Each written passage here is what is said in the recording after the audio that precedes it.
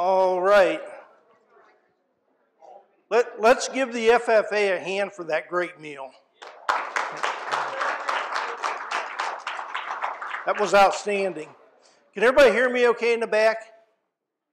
Good. All right, it's my pleasure to be here tonight, and what I really want to talk about tonight is how do we manage pastures when input costs are so high? And my goal tonight is to give you 10 tips to help you deal with these high input costs tonight. And I'd like to draw attention to my co-author, Dr. John Grove. Dr. Grove and I have worked a lot on these presentations this winter about the cost of soil fertility and how we should handle that in forage livestock operations across the state. And he's our soil scientist at the research station. Before I get started, I'll just give you a quick update on the research station. Most of you probably know we were hit by a tornado in December. And I mean, it wasn't a graze, it was a direct hit to the research station. We've got 29 structures, 24 were destroyed. So, well, I don't have an office right now. We're kind of working out of our house, but we're going to rebuild, and the cleanup stage is almost over. We've got most everything gone now, and I don't know if I'm being punished, but I was put in charge of debris removal from our fields at the research station. So we have been picking debris up every day for the last 2 months. Cold, snow, rain, we're out there picking debris up with 5-gallon buckets. We've been over more than 1,000 acres so far. So, and I'll tell you the worst part about picking debris up from a field is you'll walk and pick it up and turn around and you miss something. So it's been a challenge, and the best part about the debris removal has been the number of people that have come out to help. We've had people all the way from Oklahoma and Wisconsin that have come to help pick debris up at the research station, so that's great. If you're interested in coming to pick debris up, we'd love to have you. So just give me a call, and my number's on here, and we'll let you bend over. We measured how many times we bend over in one day. 1,500 times to pick something up. We walk about 6 miles a day, so it'll get you in shape if you're not in shape. I'm not going to lie to you, after the first week of debris removal, I sat down in my easy chair and there was not one piece of my whole body that didn't hurt. So I'm a little bit better now. All right, so let's talk a little bit about pasture management, and this is kind of the 800-pound gorilla in the room is fertilizer prices. And I don't need to tell anybody in this room what has happened to fertilizer prices. They're 3 times as high as they were 18 months ago. I mean, right now nitrogen is about $1 a pound. And that's really putting pressure on forage livestock operations. You know, potash is around 65 cents a pound. We're looking at DAP that after adjusted for nitrogen is somewhere around 55 cents a pound. So a significant increase in fertilizer prices. So what I want to do is talk about 10 tips to help kind of get you through this time. I mean, fertilizer prices are going to come down, but it's going to take a little while. And you're going to ask me when. I don't know when they're going to come down. But what I want to do is just give you some tips to kind of get you through this next year and a half or so in terms of managing fertility on your farm. So the first tip is that there is no silver bullets. You know, whenever we have high fertilizer prices like this, people come out of the woodwork with a jug of this or a jug of that, and you put 5 ounces of this on an acre and it's going to replace a ton of ammonium nitrate. It's just not true. There is no silver bullets out there. So we want to avoid products that sound too good to be true. Just like your mother told you, if it sounds too good to be true, then chances are it's probably not true. There are some biological products that show promise, but they're not quite there yet. The only biologic that we recommend right now is inoculum for clover. We know that works, so if you're planting frost-eating clover or planting clover into your pastures, make sure you're using a pre-inoculated seed or that you're inoculating that seed prior to planting.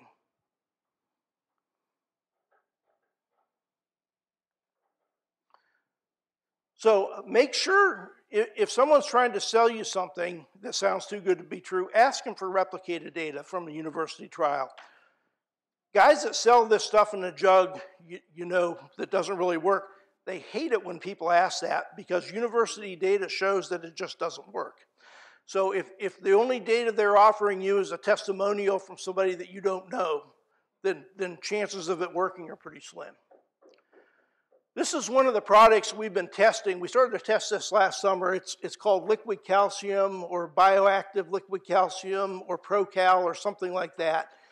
And it promises a lot of things. It promises it's going to neutralize soil acidity, which it does not. It's chemically impossible for it to neutralize soil acidity. Increases the movement of NP and K into the plant, aerates your soil. Increases water infiltration. Improves cell wall structure. I mean, just a whole list of things. And the best thing you can do with this type of a product is just don't use it. So one of the competitive advantages that we have in cow-calf operations is what we call nutrient cycling.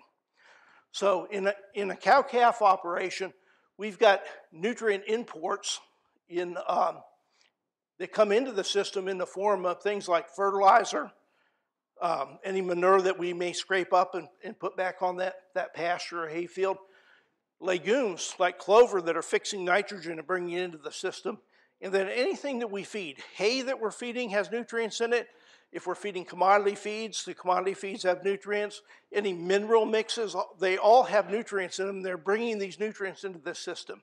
These nutrients then get kind of cycled around this system, right? So the plant takes the nutrient up, the cow eats the nutrient, and then the cow deposits that nutrient back on the soil in the form of dung and urine. About 80 to 90%, depending on the nutrient, get recycled through the animal. So what it's eating, it's coming out the back at a rate of 80 to 90%. And then we have exports from our system. And in the cow-calf system, our exports are really pretty small. So normally it would be a calf that we're removing from that system.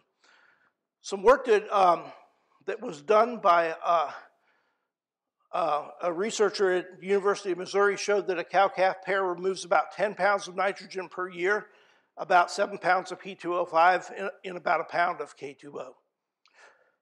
So if I'm stocked at 2 acres per cow-calf unit, which I hope you all are, because if you're higher than that, it's probably a little bit too high. If I'm stocked around 2 acres per cow-calf unit, I mean, all of a sudden I'm removing, 5 pounds of nitrogen, a couple, 2, 3, or 4 pounds of phosphorus, and less than a pound of potash.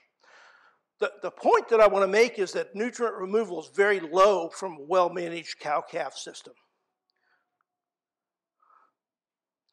So tip number 2 is that we want to soil sample pastures. And a lot of people are sitting here saying, well, fertilizer prices are so high right now, I'm not even going to bother because I'm not putting any fertilizer on. But this is really the time when you need to think about soil sampling pastures. Soil testing quantifies phosphorus and potassium and gives you a soil pH. It does not quantify nitrogen, right? And it provides you baseline data. It's impossible to manage something if you don't have data on it. So it provides you that baseline.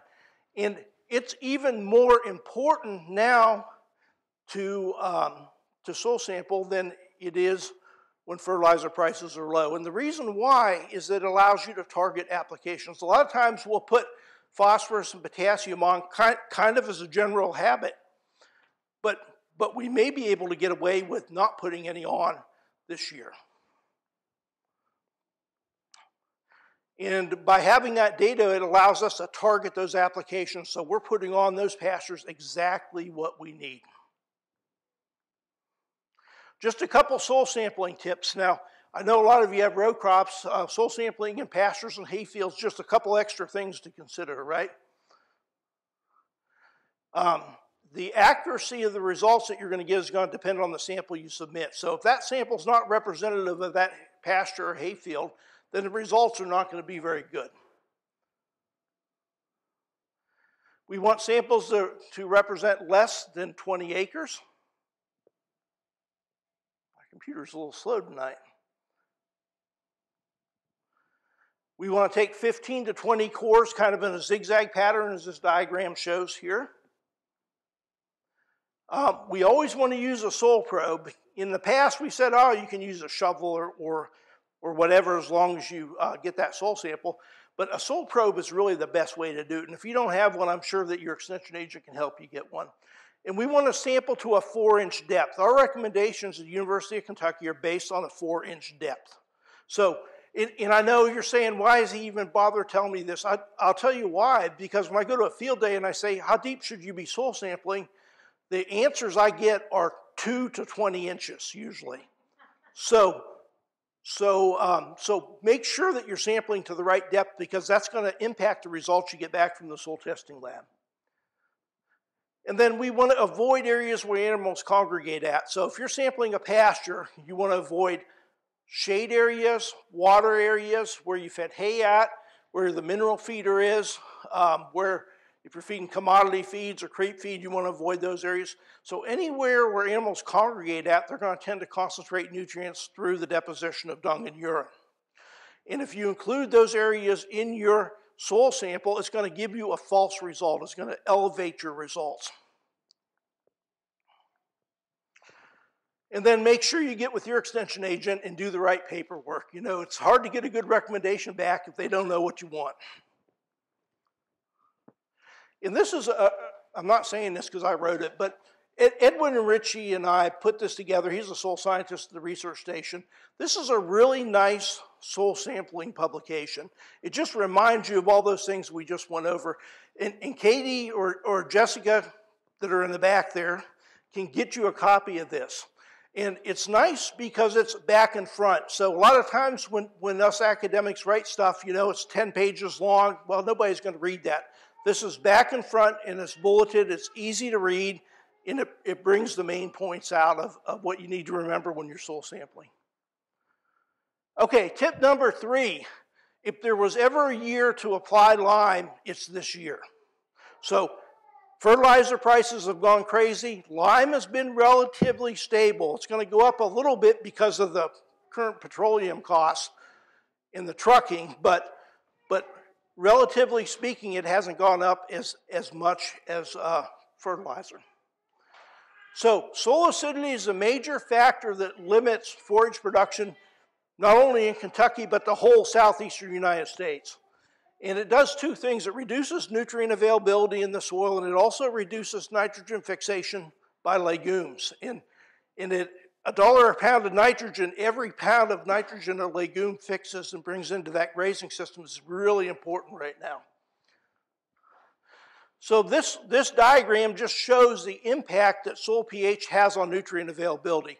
We've got on this end of the diagram a very acid soil, on this one a very alkaline soil, and around the middle it's neutral. So, and then each one of these different bands on here is a different nutrient. And the wider the band is, the more plant available that nutrient is. So what I want you to notice is that when we look in the ideal pH range, which is going to be between 6 and 7 for pastures, that's when all of our primary and secondary nutrients, nitrogen and phosphorus and potassium and calcium and magnesium and so on, that's when they're all the most plant available. So when you need lime, according to your soil test, you apply it, it neutralizes soil acidity. You're going to make all the other nutrients in that pasture more plant available.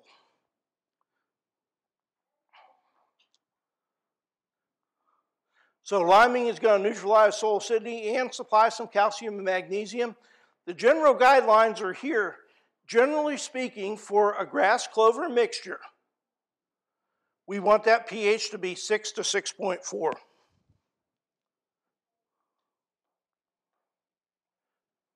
Okay, tip number 4. Don't apply P and K if you're in a medium soil test range. Now, when you get your soil test results back, and depending where you send them to, university or private, the recommendations can vary a little bit. When you get your results back, if you're in that medium range, they're going to want you to put a little phosphorus and potassium on to build up the soil so that you get to that medium plus high range. This is not the year to do that, guys. This is a year to kind of hold tight, especially if you're in that medium range. And the reason that we're saying that is if you look on these yield response curves, this is for phosphorus and this one's for potassium. If we look at the medium range, even on the low end of the medium range, we've achieved over 80% of the yield potential of that pasture.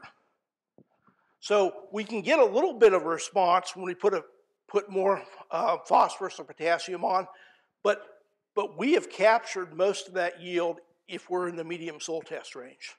So if your pastures are testing in that medium soil test range, don't put phosphorus or potassium on this year. Wait till the price moderates. Tip number 5, implement rotational stocking. I bet you're sitting there saying, boy, that doesn't sound like a soil fertility tip, right? I'm a grazing guy, I'm a forage guy, but really one of the big benefits of rotational stocking is not only the increase in productivity, which this is showing, this was a summary of literature.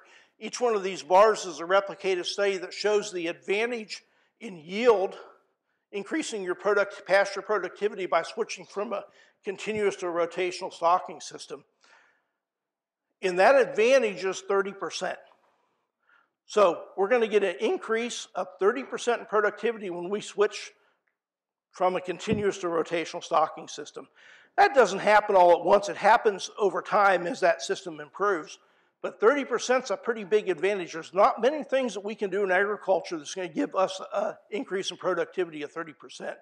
In fact, in a row crop operation, if I put a new input into the system and I get 4 or 5 bushels more out of that yield, I'm pretty happy about that. So there's a number of advantages to rotational stocking. The first one is that increase in productivity.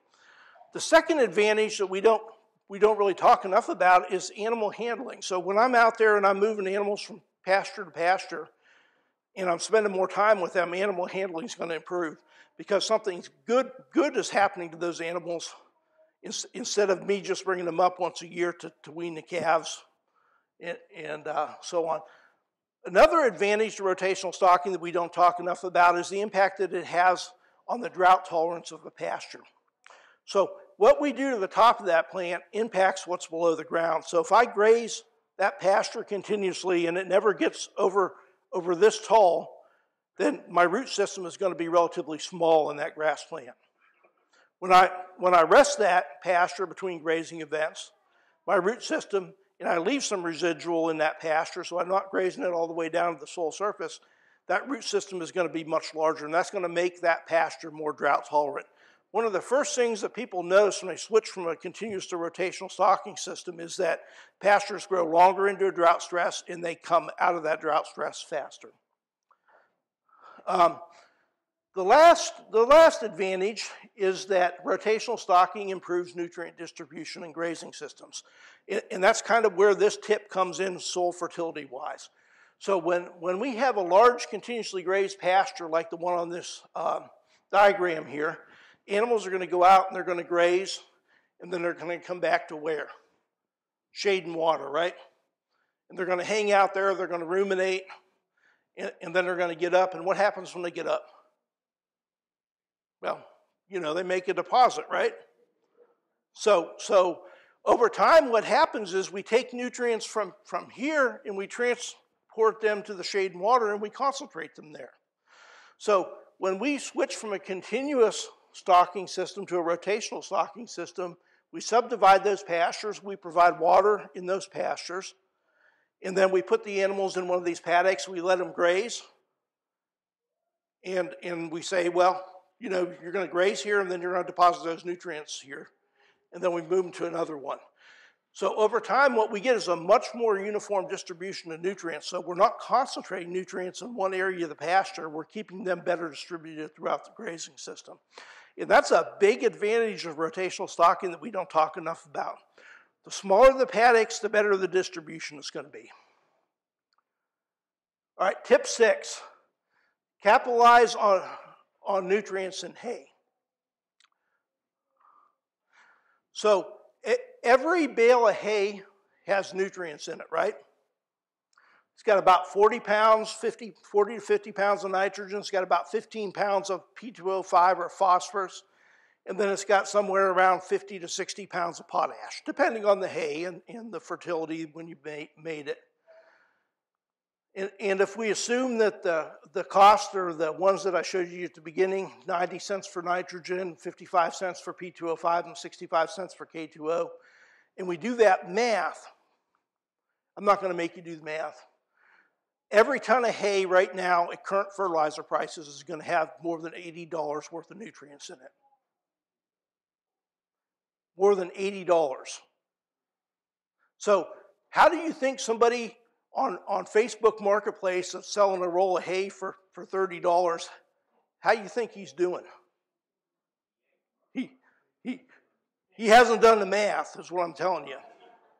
So, yeah, and you're right, you have to be careful what you buy when you buy it on Facebook Marketplace. There's no question about that. But there's some decent hay out there. So what I'm telling you now is that even if you're making your own hay, you've got to capitalize on the nutrients in your own hay and make sure that they're getting well distributed within the grazing system. So how do we do that? When we feed hay, the ideal situation would be that we feed it on our porous pasture. So if I've got a pasture that I know that I need to build fertility up in, that's a great pasture to feed hay on. And then we move our feeding points around. And I know there are people in here that have built feeding pads. And feeding pads are nice because they give you a spot where you can get in to drop that hay. But that's not ideal, right? Because you're concentrating nutrients on those, on and around those feeding pads. And then you're going to have to pick that manure up, haul it back out, and spread it somewhere. And even when you do that, you don't capture a large proportion of those nutrients. So the ideal situation would be, if it's possible, you move your feeding points around. I don't care how you do it. You can use a bale wagon. You can unroll hay in your pastures. You can use hay rings and move them around your pasture. Or you could use something like bale grazing. And there's a great video on our KY Forage's YouTube channel on bale grazing by Greg Halleck. And there's another really good video by the extension agent from Adair County, Nick Roy. And this was a symposium at the Kentucky Cattlemen's Association on building, and his video was on building fertility using hay. Those are two outstanding videos, and I would encourage everyone in this room to watch them. It'll take you about a half an hour per video to watch those, but they're well worth your time, and it'll just start to help you think about how I can build fertility on my farm by how I utilize hay in my grazing system. So this is the common scenario. This is that pasture that I showed you earlier, subdivided. The common scenario is that I choose one paddock to feed my hay in, right? You don't raise your hands if you do this. But I choose one paddock and I don't put them all out at once, but I feed my hay in there. I'll haul them in. And I usually choose one that's convenient, right? Close to a hard surface road that I can get in and out of when it's wet and muddy in the wintertime. I drop a hay bale in there. So remember, how many nutrients were in a ton of hay? About 50 pounds, $8 worth, about 50 pounds of nitrogen, about 15 pounds of phosphorus, and about 50 or 60 pounds of potash. So if I feed all my hay here, I'm concentrating all those nutrients in one pasture, right? Would you ever hook a fertilizer buggy up, drag it into one pasture, and spread all your fertilizer in one pasture? Probably not. Probably not. So the ideal situation is that somehow you can kind of spread that hay feeding points out. And the better job you do at that, the more you're going to capitalize on those nutrients in that hay. And that's really going to be important as fertilizer prices are high.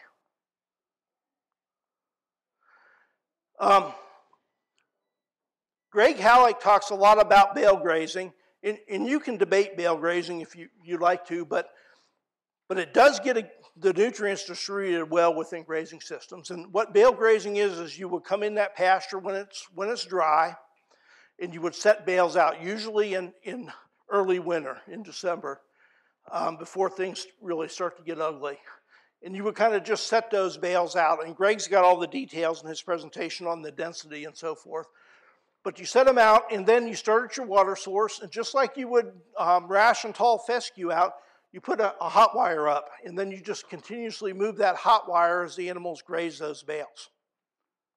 And as you move through that pasture, you're going to utilize that hay, and you're going to get a much more uniform distribution of nutrients by using this method. And you can use this in conjunction with stockpiling. So if I stockpiled this pasture, I'm getting the hay that I put up, plus I'm getting some pretty high quality forage in terms of that stockpile for those animals, especially if you're in a fall calving system and you need a little bit extra nutrition on those animals.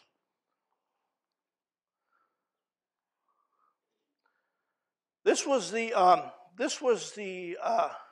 couple of videos on our KY Forages YouTube channel. And to get to the KY Forages YouTube channel, just Google KY Forages YouTube. It'll be the first thing that pops up.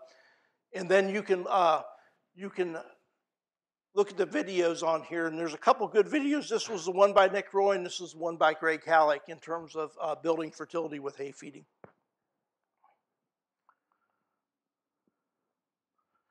All right, tip number 7, incorporate legumes into your grazing system.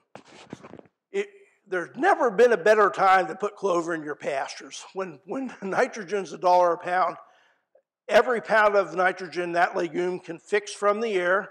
In the air is 78% nitrogen that we're breathing, but it's not available to the plant. But those legumes form a symbiotic relationship with the bacteria that infects the root of that plant. And in that relationship, that bacteria fixes that nitrogen from the air into a plant-available form, shares it with the legume plant, and in return, that bacteria gets sugars and carbohydrates as an energy source from that plant. This is after photosynthesis. This is the second most important biochemical process on Earth. So incorporate legumes into your grazing system. I just went over this. Legumes increase both the yield and quality of pastures and subsequently animal performance. They can improve summer growth. And a big one for us in Kentucky is that they dilute the negative impact of the endophyte in tall fescue. So the endophyte in tall fescue, that's a fungus that infects the tall fescue plant that lives between the cells. That causes lower animal performance in the summertime. It causes vasoconstriction. That means the vascular system of the animal, the blood vessels get smaller. And the way a cow cools itself in the summertime is it pumps the blood to the skin and then the heat dissipates off the animal. Well, if that vascular system's smaller, it has a harder time cooling itself, and it essentially runs a low-grade fever all summer. And that reduces animal performance. So, an interesting thing that our USDA forage research unit in Lexington has found that some of the compounds in red clover actually counteract the negative impact of the endophyte. So it's a vasodilator. It actually causes the blood vessels to dilate again. So that is a perfect reason for including red clover in your frost seeding program.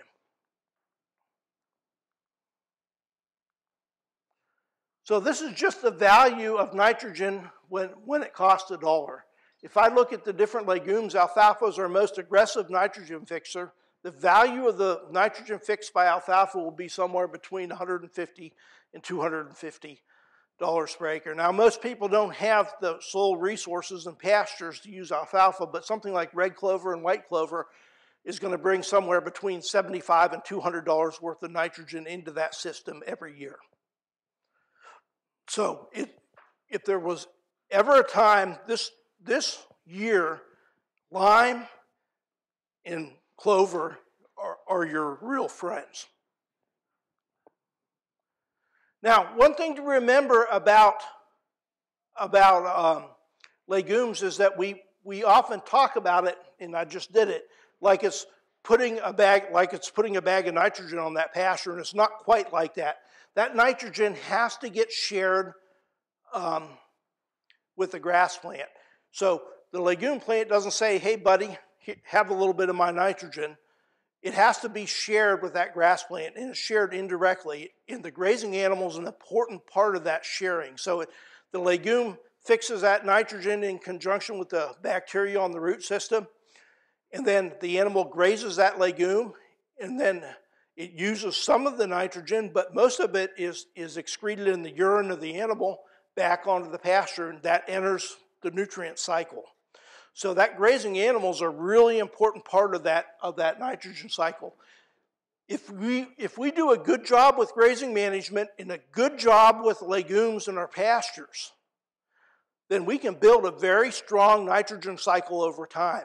But you have to work at it. It's not free. Well, it's kind of free, but not completely free. You got to seed a little bit of clover every couple of years, and then you've got to start to manage those pastures in a rotational stocking system to get a good distribution of that dung and urine. And then it's also shared when that clover plant dies or it gets trampled. It's going to share that nitrogen as that plant breaks down. Okay, tip 8. So frost seed clover. We're getting a little bit on the late side for frost seeding clover right now. If you were going to frost seed clover, if you read the Cow Country News, that tip was in there 2 months ago, right? So we like to see it come on by about mid-February. And that makes sure that there's enough freezing and thawing cycles to incorporate that seed into the soil surface. So all frost seeding is broadcasting that seed on top of the soil surface, and then allowing those freezing and thawing cycles to incorporate it. Works best with red and white clover, not as well with grasses in alfalfa. And the good general recommendation is 6 to 8 pounds of red clover and 1 to 2 pounds of ladino clover. If we can get 5 or 6 pounds of red clover on in a pound of ladino clover, we're going to do pretty good. So just a few tips to enhance your success of frost seeding. We want to make sure that we graze our pastures close before we frost seed. That allows the seed to get to the soil surface. We need to get it on in plenty of time, so mid-February, to have a lot of freezing and thawing cycles to incorporate it. We want to control post-seeding competition. So one of the biggest failures in frost seeding is that those seedlings have germinated, but then we don't control that competition in the spring. So as that grass starts to break loose this time of year, we want to put animals on it. We want to keep it grazed close to let light in for those seedlings. We want to make sure we use high quality seed, use the correct seeding rate, and then get even seed distribution. This one's a lot easier to say than actually do, right? So it's easy for me to stand up here and say get even seed distribution in your pastures. It's pretty hard to tell where you've driven with a four-wheeler in a pasture when you're broadcasting seed. And to that, we did this little study. I'll just take a minute and show you this. So my bonus tip is use a GPS when you're frost seeding. We don't often think about GPS in forage livestock operations, but this is one place where it can really work. Now you don't have to go out and buy an expensive one. This unit was about $1,200. So when we used a GPS unit in a frost seeding study at the research station, we reduced our overlap, and the tendency was not to have misses, but the tendency in both years of this study was for people to drive closer than they should to make sure they didn't have any misses. And the average overlap was 35% between our two drivers for 2 years. And when we used a GPS unit, we reduced that to 3%. So it's a major cost savings when you use this GPS unit. So I'll just mention that we can recover the cost of the GPS unit when we frost seed as little as about 220 acres of clover. So if we're frost seeding 220 acres of clover, then we're going to recover that cost. Now the nice thing about these little portable GPS units is you can use them for a whole bunch of different things, right? We can spray with them. If we're spreading fertilizer, we can spread fertilizer with them. If we're putting lime on, we can put lime on. If we're spreading litter, we can spread litter with them. I mean, they're pretty handy, and the more you use them, the faster that recovery is going to be in terms of recovering that cost, initial investment. Tip 9, manage nitrogen applications. We're probably not going to put a lot of nitrogen on this year at $1 per pound. But if you do, remember it's only a good investment to put nitrogen on a pasture or a hayfield if you're going to use it, right? If you're going to use that forage. So if I'm putting it on a pasture in the spring, what's a problem with pastures in the spring? We go from no grass to having a whole bunch of grass, right? So a lot of times we'll have more grass than we can use, and then we put nitrogen on, and we make that problem even worse. So generally, I tell people if you're in a grazing situation, we probably don't want to put a lot of nitrogen on in the spring. Save it for late summer when you can use it to stockpile some grass for winter grazing. Recommendations for nitrogen are based on research, and they're normally come in some kind of a range. So if you're going to put nitrogen on a hayfield, because you're going to be able to capture that dry matter in the form of conserved forage, consider applying at the lower end of the recommendation range this year. Make sure you time application to plant growth. So if I was going to put nitrogen on a warm season pasture, I wouldn't put it on now, right? Because warm season pastures aren't growing now. But if I was going to put it on a fescue pasture, I'd wait just a little bit. And as that fescue really starts to take off, then I would time my nitrogen application with the growth. And the reason you do that is that plant is actively growing. It's going to grab that nitrogen that's in the system, and we're going to have very little loss of nitrogen from that system. Now, one thing to remember is that sometimes we don't get the nitrogen response in pastures, especially well-managed pastures, that we think we should. And that's because we can develop a very strong nitrogen cycle in that pastures by using legumes and good grazing management. Okay, tip 10, my last tip of the day. Monitor hay fields closely. So I know we need hay, and many of you in this room make hay. But we've got to watch it close right now. Remember, nutrient removal from a hay system is much higher than a grazing system. Remember, we removed very few nutrients from a grazing system, but from a hay system, every ton of hay that we're taking out, if we look, for example, at orchard grass, 36 pounds of nitrogen, 15 pounds of phosphorus, and 55 pounds of potash. That's every ton. So say I have a good year and I remove 3 tons of orchard grass per acre. Yeah, all of a sudden we're somewhere in that range of 100 pounds of nitrogen. We're removing 45, 50 pounds of phosphorus, and we're removing 150 pounds of potash. Now we can do that. We've got some buffering capacity in the soil, and we can do that for a year or maybe 2. But if we don't replace those nutrients over time, we're going to draw down production of that field greatly. So it'll start to give you less and less yield. And then we have weeds start to come into that, namely broom sage, as we draw that fertility down. So if we're dipping down below that medium low plus range, we really need to put fertilizer on, even if it's high, the phosphorus and potassium on hay fields. I'm just going to finish things up by showing you a couple of resources. This is our KY Forages YouTube channel.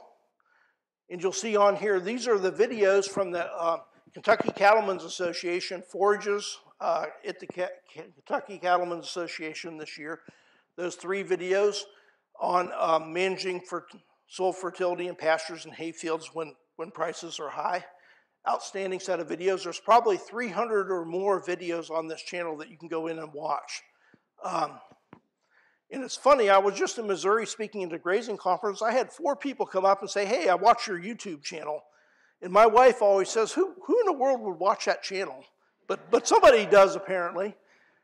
Last year, we had 120,000 views on this channel.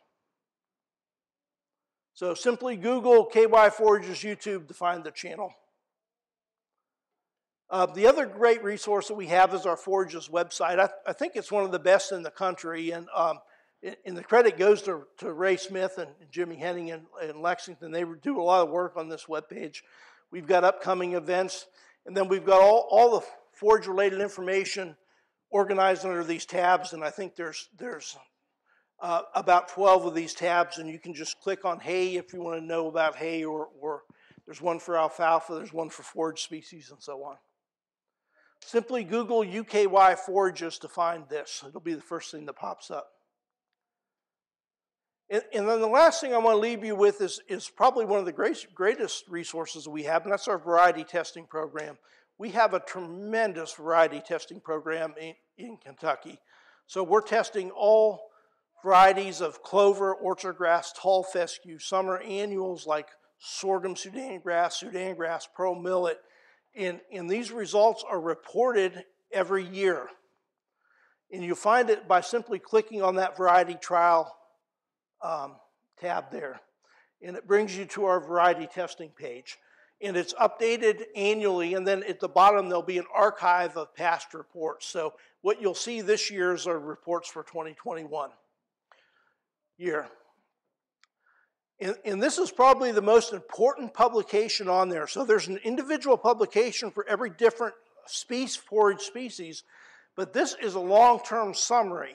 And I'm just want to show you how to use this. And it is for all the different forage species that we test. And yes, I know you can't read this, but there is a crabgrass trial in there too, where we're evaluating different crabgrass varieties.